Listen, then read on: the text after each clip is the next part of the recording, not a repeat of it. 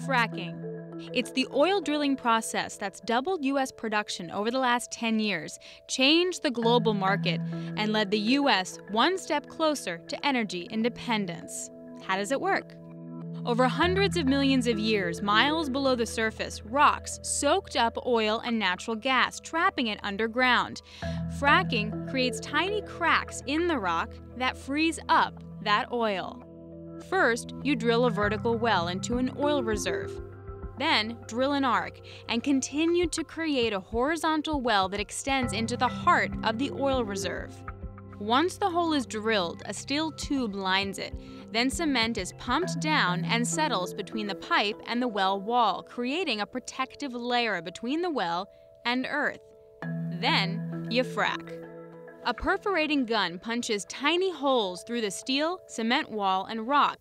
Then a potent mixture of sand, water, and some chemicals is pumped down into the holes to create small cracks in the rock. The sand holds the cracks open so oil and gas can flow out. An average Permian well uses almost 12 million pounds of sand and 11.5 million gallons of water. That's enough water to fill over 17 Olympic-sized pools. A vertical well gives you just one shot to strike oil, but a horizontal well allows you to frack multiple times along the lateral. That means more oil for less work. In the 80s, George Mitchell, known as the father of shale, first pumped this mixture into a vertical well in the Barnett Shale in Texas.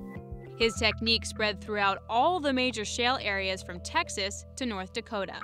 And companies continued to innovate, now drilling multiple wells in one small area with pipes going in different directions underground. In fact, they can produce a barrel of oil for half the cost of what they did just 4 years ago. The more efficient companies get, the more oil the U.S. produces. The U.S. is close to overtaking Saudi Arabia as the world's top oil producer. And it's all thanks to fracking.